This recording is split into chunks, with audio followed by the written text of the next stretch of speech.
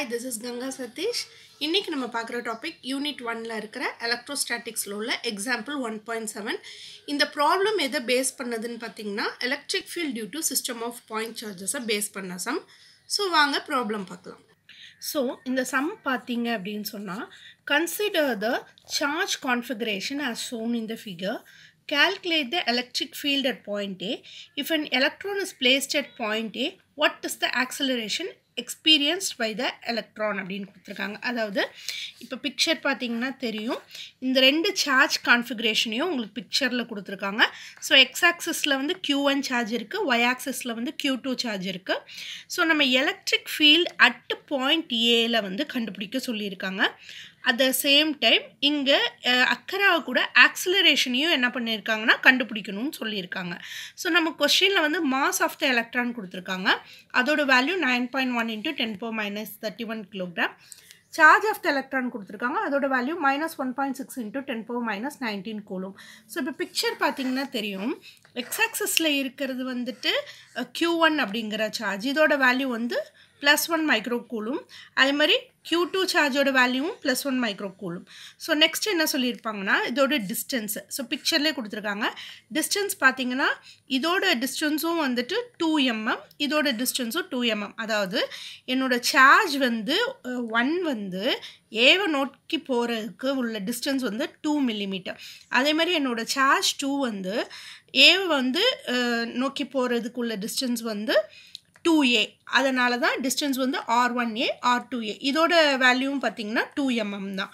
So இந்த X ஆக்சிஸில் உள்ளதை வந்து ஐ கேப்னும் ஒய் ஆக்சிஸில் உள்ளது ஜே கேப்னு எடுத்துருக்கோம். இதுதான் வந்து நம்ம பிக்சரை வச்சு எக்ஸ்பிளைன் பண்ணுற ஒரு சின்ன ஒரு எக்ஸ்பிளனேஷன். ஸோ நெக்ஸ்ட் என்ன சொல்லியிருப்பாங்கன்னா, ஸோ நான் ஃபர்ஸ்ட் வந்து இந்த எலக்ட்ரிக் ஃபீல்டை கண்டுபிடிக்கணும் அப்படின்னு சொன்னால் எனக்கு இந்த இடத்துல 2 எலக்ட்ரிக் ஃபீல்டு வரும். அப்படி இல்லையா பார்த்தீங்கன்னா 1aலேருந்து ஒரு எலக்ட்ரிக் ஃபீல்டு வரும், 2aலேருந்து ஒரு எலக்ட்ரிக் ஃபீல்டு வரும். ஸோ இது ரெண்டையும் சம் பண்ண இந்த இடத்துல கிடைக்கிற டோட்டல் எலக்ட்ரிக் ஃபீல்டு நமக்கு கிடச்சிரும். இப்போ பார்த்தீங்கன்னா இந்த net electric field at point ஏ வந்து EA வெக்டார்னு வச்சுக்கிறாங்க. ஏன்னா இங்கே கிடைக்கிற எலக்ட்ரிக் ஃபீல்டு வந்து EA வெக்டார். நமக்கு தெரியும் ஃபார்முலா என்னது, K × Q / R² × R cap.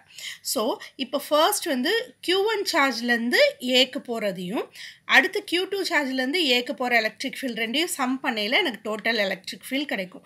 So first வந்து ஃபஸ்ட்டு சார்ஜ்லேருந்து ஏக்கு போகிற அந்த எலக்ட்ரிக் ஃபீல்டை பார்க்கலாம். அது என்னென்னா கேவோட வேல்யூ வந்து 1/4πε0. இங்கே வந்து சார்ஜ் Q1, அதனால் Q1 போட்டிருக்கோம், டிவைடட் பை டிஸ்டன்ஸ் வந்து R1a² × யூனிட் வெக்டார் வந்து R1a கேப். அப்போ செகண்ட் சார்ஜ்க்கு பார்க்கணும். செகண்ட் சார்ஜுக்கும் சேம் கே வேல்யூ இங்கே Q2ன்னு போட்டிருப்போம். இதோட டிஸ்டன்ஸ் பார்த்தீங்கன்னா R2a², இதோட யூனிட் வெக்டர் வந்து R2a கேப். ஸோ இது ரெண்டையும் சம் பண்ணால் எனக்கு EA வெக்டர் கிடச்சிடும். இப்போது நான் என்ன பண்ண போகிறேன்னா இதுக்கு வேல்யூ சப்ஸ்டியூட் பண்ணேன் அப்படின்னு சொன்னால் எனக்கு EA வெக்டர் வந்து கிடச்சிடும்.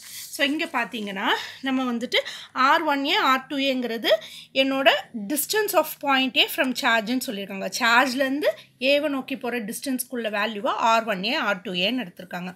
இப்போ நான் வேல்யூஸை சப்ஸ்டியூட் பண்ண போகிறேன். எனக்கு தெரியும் கேவோட வேல்யூ வந்து 9 × 10⁻9 × Q1ஓட வேல்யூ என்னது 1 மைக்ரோ கூலும். அதனால் 1 × 10⁻6 டிவைடட் பை டிஸ்டன்ஸ் என்னது 2 mm.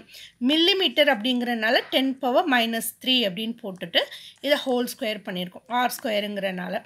ஸோ அதே மாதிரி இங்கேயும் வந்துட்டு ஒரு வேல்யூ கொடுத்துருப்பாங்க. என்னென்னா கேவோட வேல்யூ கொடுத்துருப்பாங்க, Q2ஓட வேல்யூ, கீழே வந்து டிஸ்டன்ஸ். இங்கே பார்த்தீங்கன்னா ஜே கேப் வந்திருக்கு, இங்கே ஐ கேப்னு வந்திருக்கு. ஏன் அப்படின்னு சொல்லி பார்த்தீங்கன்னா இந்த பிக்சரில் பார்த்தீங்கன்னா தெரியும், என்னோடய எக்ஸ் ஆக்சிஸ் வந்துட்டு ஏவை நோக்கி போகையில் எந்த டைரக்ஷனை நோக்கி இருக்குது அப்படின்னு சொல்லி பார்க்கணும். அப்போ என்னோடய எக்ஸ் ஆக்சிஸ்லேருந்து என்னோடய ஃபஸ்ட்டு சார்ஜ் ஏவை நோக்கி போகையில் ஜே கேப்புக்கு ஈக்குவலாக இருக்குது. அதனால் first charge J கேப்னும் second charge வந்து ஏவை நோக்கி போகையில் எதுக்கு நேராக இருக்குது, என்னோட ஐ கேப்புக்கு நேராக இருக்குது. அதனால் செகண்ட் சார்ஜ் ஏவை நோக்கி போகையில் அது ஐ கேப்னு சொல்லி எடுத்துருக்காங்க. அதனால தான் இங்கே ஜே கேப் ஐ கேப்னு போட்டிருக்காங்க. இப்போ இதை சால்வ் பண்ணையில் எனக்கு கிடைக்கிற வேல்யூ பார்த்தீங்கன்னா 2.25 × 10⁻9 இந்த ஜே கேப் போட்டிருக்காங்க. அதே மாதிரி இங்கே எனக்கு கிடைக்கிற வேல்யூ வந்து 2.25 × 10⁻9 ஐ கேப். சாரிங்க, இது வந்துட்டு ஐ கேப்.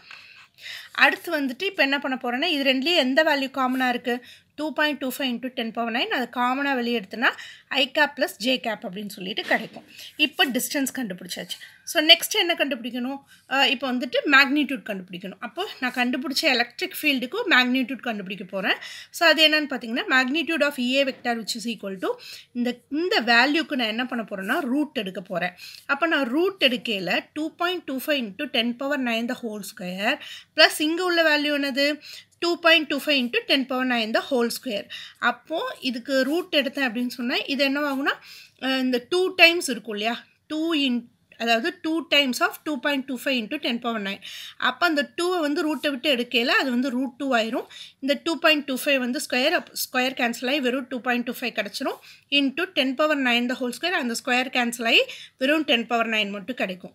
ஸோ இதோட வேல்யூ வந்து நமக்கு 2.25 × √2 × 10⁻9 நியூட்டன் பெர் கூலும். இது வந்து என்னோட மேக்னிடியூட் ஆஃப் எலக்ட்ரிக் ஃபீல்டு. அடுத்து இதுக்கு டைரக்ஷன் கண்டுபிடிக்கணும். டைரக்ஷன் கண்டுபிடிக்கிறதுக்கு நான் கண்டுபிடிச்ச எலக்ட்ரிக் ஃபீல்டையும் அதோட மேக்னிடியூடையும் வந்து டிவைட் பண்ணனா எனக்கு டைரக்ஷன் ஆஃப் EA வெக்டார் கிடச்சிரும். ஸோ நான் என்ன பண்ண போகிறேன், ஃபஸ்ட்டு கண்டுபிடிச்ச ஆன்சரையும் செகண்ட் கண்டுபிடிச்ச ஆன்சரையும் டிவைட் பண்ணுறேன். அப்போ இந்த 2.25 இந்த 2.25 கேன்சல் ஆயிரும், இந்த 10⁻9 இந்த 10⁻9 கேன்சல் ஆயிரும். அப்போ எனக்கு கிடைக்கிற வேல்யூ வந்து I cap + J cap divided by √2. இதுதான் வந்து என்னோட டைரக்ஷன் ஆஃப் EA வெக்டார். இப்போ வந்து கண்டுபிடிச்ச வேல்யூ வச்சு ஒரு பிக்டோரியல் டயக்ராம் போட்டிருக்காங்க. ஸோ சார்ஜ் வந்து Q1, இது வந்து Q2, இது வந்து Q1. இப்போ வந்து என்னோட டிஸ்டன்ஸ் எல்லாம் போட்டிருக்காங்க. இப்போ பார்த்தீங்கன்னா இந்த இடத்துல வந்துட்டு என்னோட எலக்ட்ரிக் ஃபீல்டு Q1 EQ1 போகுது. இந்த இடத்துல என்னோட எலக்ட்ரிக் ஃபீல்டு வந்து EQ2 போகுது. ஸோ நடுவில் போகிறது பார்த்திங்கன்னா என்னோட டோட்டல் எலக்ட்ரிக் ஃபீல்டு, அதாவது இது ரெண்டையும் வெக்டார் சம் பண்ணனா எனக்கு கிடைக்கிறது EA வெக்டார், அதாவது ஏல கிடைக்கக்கூடிய எலக்ட்ரிக் ஃபீல்டு. அப்போது இதுக்கு நான் ஆக்சலரேஷன் அடுத்து கண்டுபிடிக்கணும். ஆக்சலரேஷன் கண்டுபிடிக்கிறதுக்கு ஃபார்முலா என்னென்னா force divided by mass. So இங்கே என்ன ஃபோர்ஸ் என்ன, சார்ஜ் இன்ட்டு எலக்ட்ரிக் ஃபீல்டு. அப்போ Q × EA vector divided by M. எனக்கு தெரியும் Qவோட வேல்யூ வந்து அவங்க கொடுத்துருக்காங்க சம்லே, அது என்னதுன்னா -1.6 × 10⁻19. அதே மாதிரி நான் கண்டுபிடிச்ச EA வெக்டாரோட வேல்யூ என்னது 2.25 × 10⁻9 I cap + J cap divided by mass of the electron கொடுத்துருக்காங்க நமக்கு 9.1 × 10⁻−31. ஸோ இதை சால்வ் பண்ணையில் எனக்கு கிடைக்கிற வேல்யூ பார்த்தீங்கன்னா -3.95 × 10⁻20 I cap + J cap நியூட்டன்னு கிடைக்கும். ஸோ இப்போ என்ன சொல்கிறாங்கன்னா இந்த ஆன்சர் கிடச்சிருச்சு. அப்போ என்னோடய ஆக்சலரேஷன் எப்படி இருக்குது, ரிவர்ஸ் டைரக்ஷனில் இருக்குது. ஸோ இப்போ பார்த்தீங்கன்னா என்னோடய எலக்ட்ரிக் ஃபீல்டு வந்து அவேயாக இருக்குது, அதாவது பாயிண்ட்டை விட்டு அவேயாக இருக்கையில் இதுக்கு ஆப்போசிட் டைரக்ஷனில் தான் என்னோட ஆக்சலரேஷன் இருக்குது அப்படின்னு சொல்லியிருக்காங்க. ஸோ எலக்ட்ரிக் ஃபீல்டு இருக்கிற டைரக்ஷனுக்கு ஆப்போசிட் டைரக்ஷனில் என்னோட ஆக்சலரேஷன் என்ன ஆகிருக்கு, ஆக்ட் ஆகிட்டுருக்கு அப்படின்னு சொல்லிட்டு இந்த ப்ராப்ளமில் கண்டுபிடிச்சிருக்கோம். ஸோ இந்த ப்ராப்ளம் புரிஞ்சுன்னா கமெண்ட் பண்ணுங்கள். தேங்க்ஸ் ஃபார் வாட்சிங் த வீடியோ.